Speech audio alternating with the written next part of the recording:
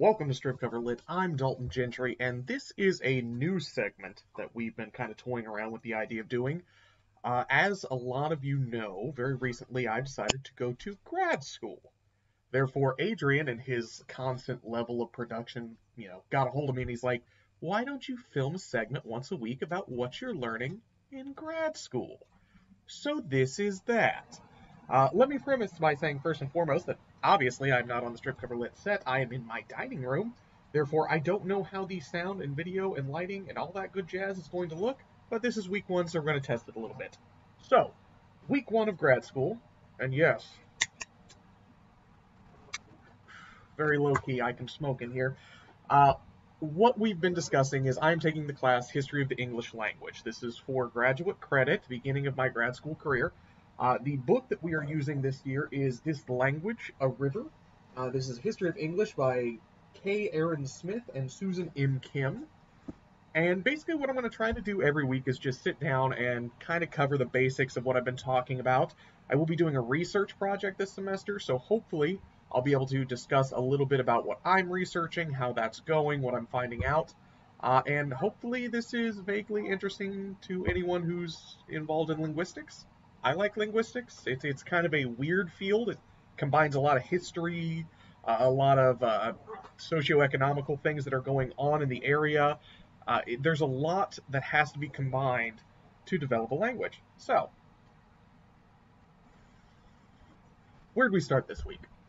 We discussed the basics, trying to get everybody basically back on track on what to expect this semester. That would include the International Phonetic Alphabet. That's a must-know thing there. And basic grammar usage, because in order to successfully determine how a language has evolved over time, you have to pick up on these very minute changes in the language. And these changes are usually... My dog is having a sneezing fit. I apologize if you can hear that. These languages change very subtly, so in order to better identify these, you need to know the grammar, the complete grammar structure of the language, and how the sounds, the voiced and voiceless change over time. And the best way to do that is with the International Phonetic Alphabet. So if you've never actually looked into that, it is very interesting. It'll give you a difference between how you spell cat and how you spell cat, just as an example. Beyond that, we did a little bit of the philosophy of language. Basically, what sentences mean, what language means, how we derive our meaning from a language. It's very thought-provoking stuff. Basically, one of the questions I was given that I had to write a little bit of a little personal essay on was, when referring to a thing, is what is referenced in the mind of the referrer. So basically what we're talking about there is, like, if I am referencing something, is what I am thinking of given to you when I'm trying to speak? It's not really the word I was looking for. Can I project what I'm thinking of in my mind completely and accurately to you? And I would argue, no, absolutely not. There are way too many things that can go wrong in a language, and it could not be wrong. I mean, misinterpretations are a thing, but let's say I say book. What you think of a book may not be what I am thinking of as a book. You may have automatically gone to this copy of This Language, a River, because that's just happened to be the book that I mentioned. You may be thinking about a book that you're recently reading, but no matter how finite I get in my example of what is a book, I'll never be able to project exactly what's in my mind into yours. And I believe this is a post-structural view of how language works. I read into a little bit of structuralism and post-structuralism, and it's pretty heavy stuff. I'm not sure if I've got an exact grasp of it yet, but hopefully that is to come. That's why we're taking classes. But basically, the post-structural view of things, from what I understand, is language is so complex that there is no way, because anytime that I say, like, book to you, another signifier is going to come into your mind. I could say the blue book. That doesn't really distinguish it. What shade of blue are we talking? Is blue the same to me? Is blue is the same to you? This book is exactly 8 inches wide.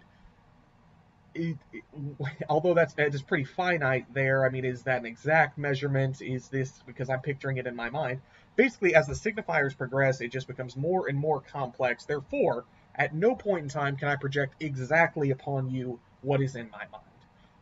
But that's also the interesting thing in language here, is I can also express very complex, abstract thoughts, although very poorly right now, I would imagine, to you, and you can get an understanding of what I'm trying to get at. And that's the beautiful thing about language, is like we are able to communicate between one another, and rather successfully, I might add. And in order to do that, it requires an unimaginable level of thought, to be able to take these arbitrary words and symbols and noises that I've forged together and create them into a realized, structured thought. There's a lot of processes going on there, and we just talked a little bit about philosophy in language, things along those lines. Now, what is to come? Obviously, we're going to start with early language. I think we're going to start Anglo-Saxon era, and how that language has progressed over time. And I'm really excited because at one point we did review a poem called Wolf and Edwasser. Not sure how to say that still, but maybe we'll get there soon.